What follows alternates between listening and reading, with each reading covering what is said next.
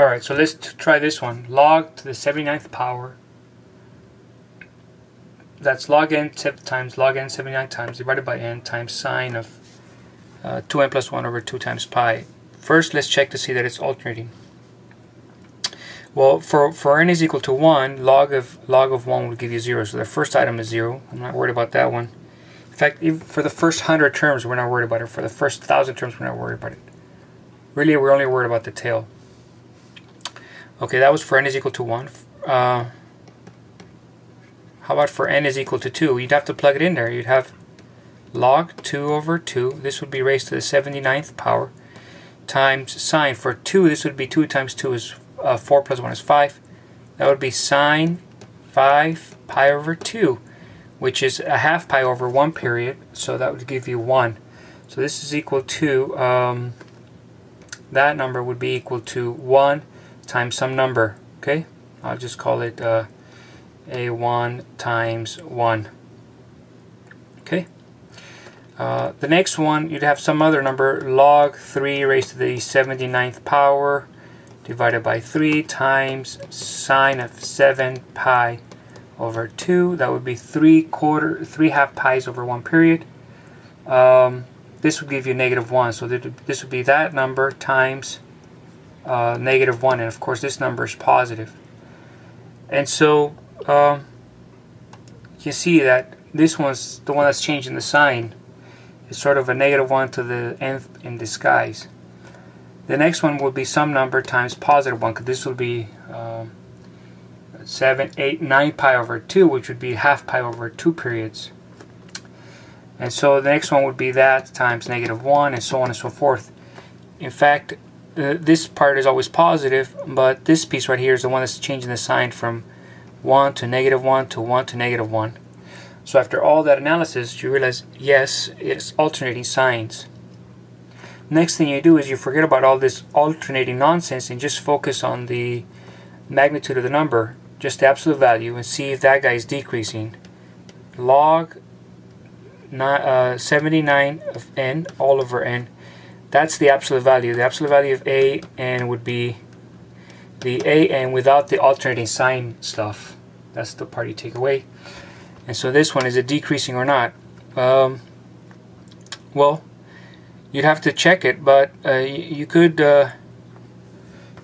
here's one way we could check it. Let's do a little derivative. So you do dx of log of 79x all over. So we get the derivative of the top, which would be a 79 times log to the 78th power x times 1 over x times the bottom, which is x, minus the top, which would be log 79th power x times the derivative of the bottom, which would be just 1, all over the bottom square. So you have all over x squared. And what we have to argue is that this is always negative. So this becomes, this gets you to 1, so it's 79 times log 78th power of x minus log 79th power of x. Alright, all over, of course, x squared. I'm not really worried about the bottom because I know that for every real number the bottom is positive. This whole thing will be positive or negative depending on the numerator. That will determine it all, because the bottom is positive, so we just need to check if the top is positive or negative. And the question is whether or not you're subtracting something that's bigger, because if you're subtracting something that's bigger, this would make this negative. And of course, you see this is the 79th power, this is the 78th power.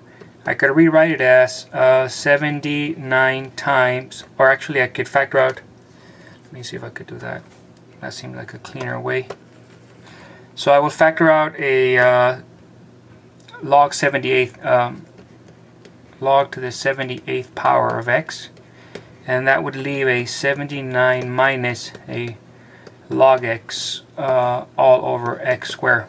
In fact, I would do that because I have 79 of those here and I have 78, so I could factor out 78 of them. That would leave just a 79 there and 1 log x there, of course. If for large x's, this is positive again. For large x's, this is positive. And of course, for large x's, this will be bigger than 79. And so this will be negative for large x's. And that shows you that for large x's, this is in fact decreasing. So maybe the first, whatever, million terms are not decreasing, but really I can change this to just to analyzing the tail end. And so for large x's, this number will overtake that one, and we will have a negative derivative. Negative derivative, as you learn in first semester calculus, means that the function is decreasing. And that occurs for the rest of the tail for all large x's after you get this past point when log x is bigger than 79. That shows decreasing. That was kind of interesting. And then, of course, the limit as n goes to 0. Let's check the limit. To check the limit, let's get a little clean page here. To check the limit, I gotta do the limit as x goes towards infinity. Log 79 x all over x. By the way, on all this analysis, I'm interpreting log as ln. I know some books or some people would rather have this be the common log base 10, but sometimes other people say no, just call it all natural log. So we're thinking about this as a natural log just in case there's any confusion. Alright, anyways, so you're plugging it in. If you try the plug-in method, of course you get infinity over infinity, which gives you a good opportunity to use L'Hopital. L'Hopital will give you 79 times log to the 78th power of x times 1 over x, of course, and all that over 1, and that would give you 79 times log 78x all over x. Now if you try the plug-in method again, you get infinity over infinity, but of course you made it just a little bit easier because this is now 78.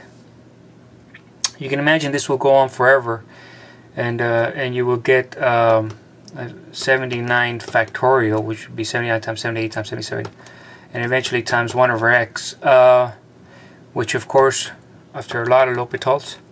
And then you try the plug-in method, and this will give you 79 factorial over infinity, which will give you 0.